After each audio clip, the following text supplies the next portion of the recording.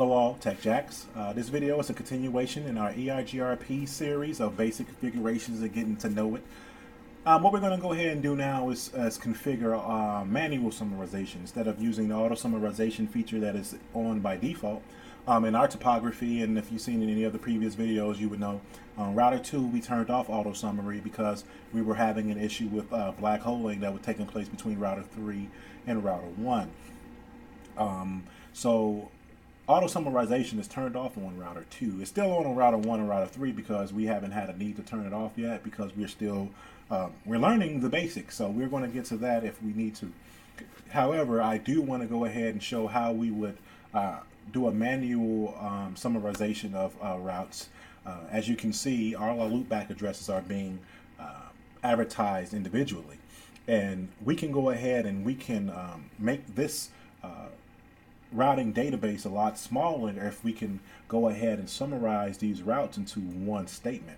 So in order to do that, you have to do that in the interface when it comes to EIGRP for manual summarization. So let's go ahead and I'm going to demonstrate how to do that. I'm going to config T, interface fast Ethernet 01, and that's this interface right here. So the summarization is going to take place on the actual interface. So what we're going to do is go ahead and type out our summary and IP summary address. We can do EIGRP2. So we're going to do summarization for the EIGRP Autonomous System 2 on this interface. And what we're going to do here is we're going to make a statement about our subnet and our subnet mask and what we want to summarize. So that's going to be 10.0.0.0, and that's going to cover our 10 class subnet. And we're going to use the subnet mask that's going to be able to encompass all these 10 other subnets, and it's going from 0 to 10. So we can use a subnet mask that will give us 16 different subnets, and that's going to be 240. So 255.255.240.0, and this will cover us between 10.0.0 and 10.0.16 or 15.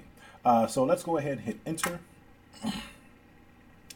And since we changed the mechanisms about how our routing configurations are being sent out, it has to do a graceful restart in terms of the adjacency. You're going to see that there.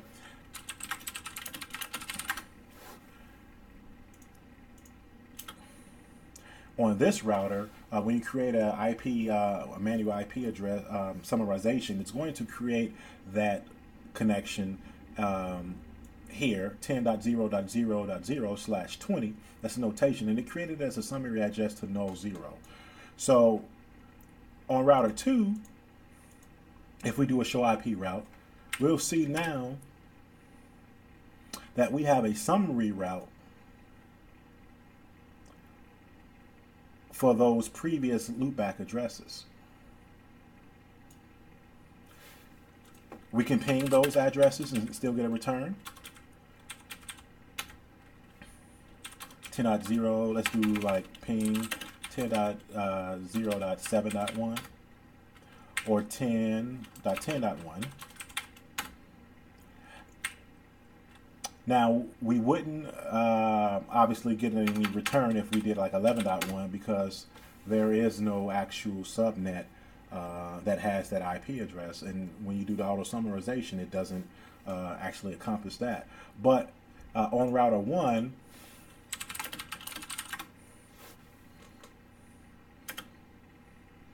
what we'll see here is that we're learning about the loopback addresses the way we were learning about them before because we're learning about those on fast Ethernet 00. So the summarization is taking place on fast Ethernet 01, and it's going to router 2. However, you can see that via serial interface 00 that the 10.0.0.0/20, the IP, the summary address, the manual summary address is being learned via router 1 via the serial interface. So it's showing up here. And we still have the more specific routes showing up in our database via fast Ethernet 02. So again, depending on what you're going to need to do, you can summarize it on both interfaces, or if you only had one interface that was going to be able to connect. You know, it's totally up to your design, but that's how you would do a manual configuration of EIGRP. You would go to the interface, do IP summary address, and then you would go ahead and make sure you configure the EIGRP in your autonomous system number, then put in your network and mask statement so that it encompasses the routes that you want to summarize, and you're good to go. So this has been Tech Jacks. See you soon.